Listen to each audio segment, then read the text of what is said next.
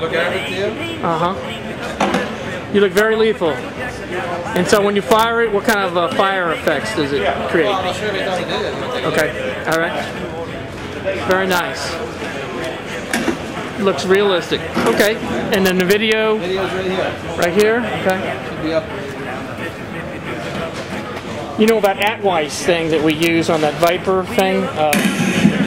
That we use at JRTC and all those places? Yeah. They kind of dangerous. Put your hand No in front back of it. blast, that's 100 meters. Okay. It's firing this exact thing.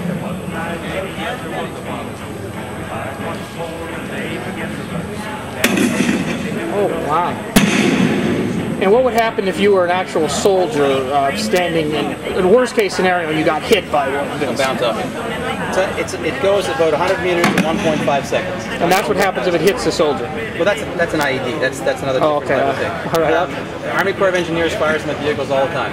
And they just Glance off of windows. Does it leave like a marking effect, like powder or anything? No. Now, unless you have just the bomb bend, which is a comet material, like pumice. If you fire directly at something, it's going to burst and it looks like an explosion. Because we got these guys say, no, you didn't hit me.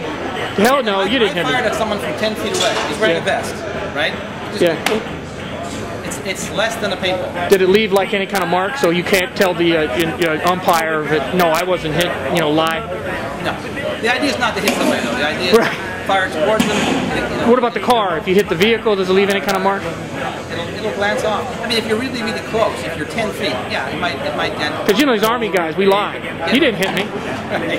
No. I'm still alive. I'm in this war game. And we also have one that just fires at smoke and flash.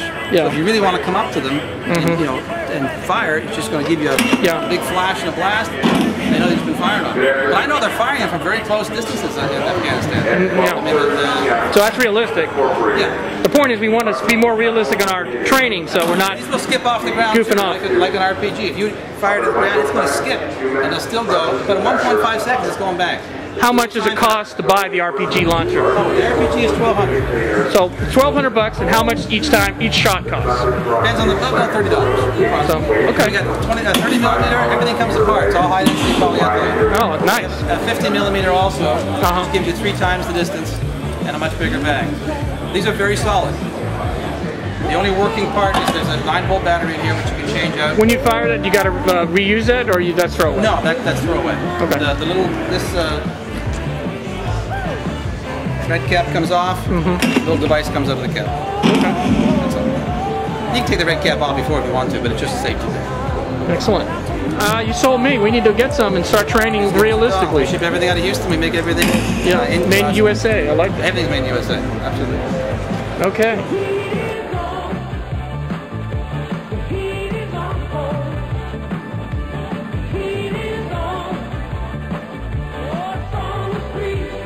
The combination load.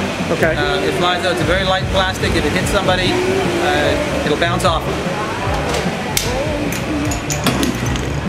No way a soldier can get hurt. And when it goes bang, it totally disintegrates. It's like a 35 millimeter film capsule.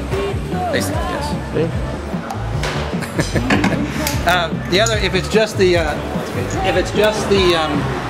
tracer round, it's even softer, and it burns up completely. But again, if it strikes someone, it's going to splinter in little pieces, and it looks like an explosion. We have a lot of units that will fire them specifically at a vehicle or at a wall because it looks like an explosion. That's just little tiny pieces of. Well, if the umpire's there, the umpire will say you're dead. You know, the op 4 or blue 4 gets hit by it. You know, they got to be honest. Or the IEDs. Believe me, if you're close to the IED, you're going to know you've been hit because you're going to get a face full of smoke.